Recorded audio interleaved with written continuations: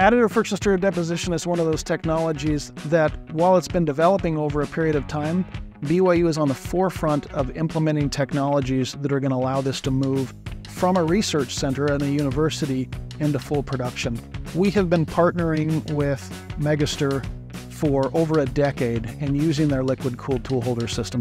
Our real goal with integration of this tool holder is not just to enable continuous feed aluminums, but it's to enable us to use tooling and materials that can allow us to deposit things like stainless steel or nickel-based superalloys.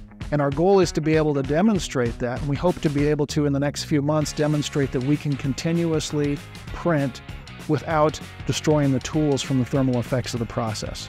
So one of the beautiful things about solid-state deposition is it has the ability to disrupt supply chains in a way that we really haven't seen in many years. Right now, forgings that were taking 36 weeks are now taking as long as 36 months.